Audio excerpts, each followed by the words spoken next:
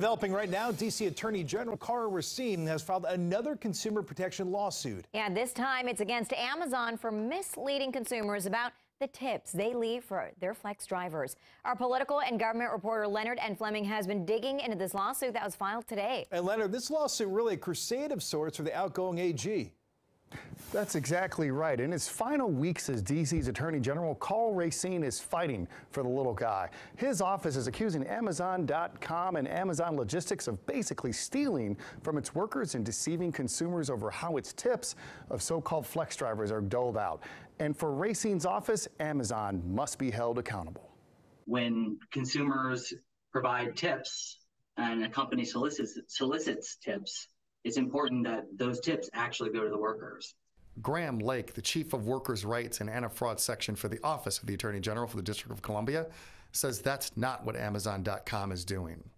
Lake says they are misleading customers. And between 2016 and 2019, Amazon Flex solicited tips that instead diverted for its own purposes and to subsidize its labor costs. The lawsuit says during checkout for Amazon Flex orders, Amazon solicited tips from consumers and then promised that 100% of the tip would be given to the driver.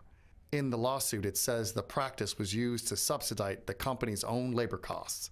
Brad Greenwood, an associate professor of information systems at George Mason University, says the ruse was quite clever.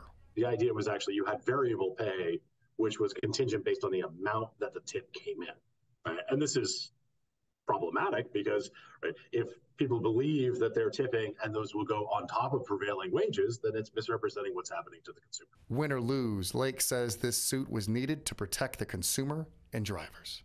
Where the facts and law lead is where this office goes. I think it's been a priority from the beginning of Attorney General Racine's tenure to the end to protect both workers and consumers.